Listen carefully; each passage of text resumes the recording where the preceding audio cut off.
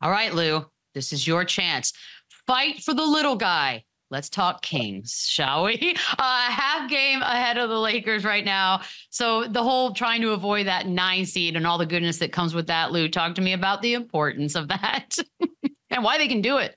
I mean, listen, it's probably the most important thing of their season so far. When it comes down to trying to win one game to eliminate Steph Curry from playoff contention, you don't want to be the team in the way of that. You don't want to be in the team in the way of a championship caliber group that knows what it takes to win big games like this. And so if I'm the Sacramento Kings, I'm avoiding this at all costs. We have a term in the NBA, do your work early.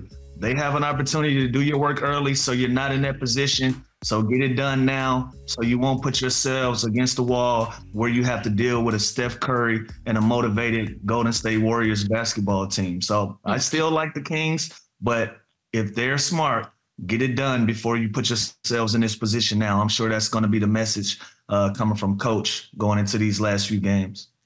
I feel like we asked the same question at the end of last season, Chandler. And I know the injuries for the Kings that you can't predict that. It's just a bad luck part of the whole thing. But are they missing something, maybe one piece, two pieces to for us to take them more seriously each year as a contender? Yeah, they are. And they know that. They know as good as Fox and Sabonis are and the stats that they put up this year, that they're still overlooked and they still don't compare to kind of these other duos in the league. They're just too elite. They're too good. And when you do have a guy like Monk and a guy like Kevin Huerter and they go out at this point in the season, that's a huge blow to them, especially as we're talking about the possible sixth man of the year and arguably their best outside shooter that aren't going to be available now in the most important time of the season. So this is a team that we're always going to overlook, and they've had an up and down year. They had a great run last year, and still we somehow believe more in the Warriors, right? And the Lakers and these big, the bullies. And it's crazy, but the Kings are they're just missing something. And I love Murray.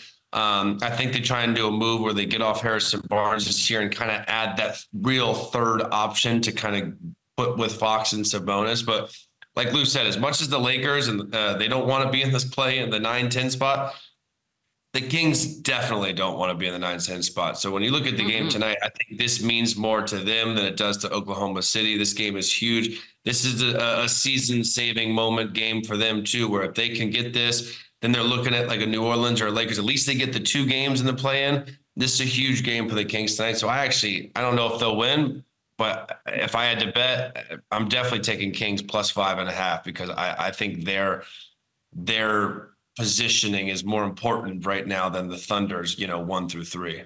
Where is this game tonight? It is at Thunder.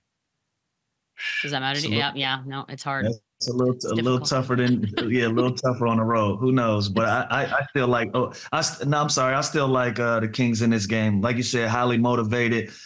OKC could move up in the standings. They can go down. So like you said, it might get tricky with lineups with them too at this point of the season, trying to go into the postseason in one piece. So who knows? But I like the Kings in this one.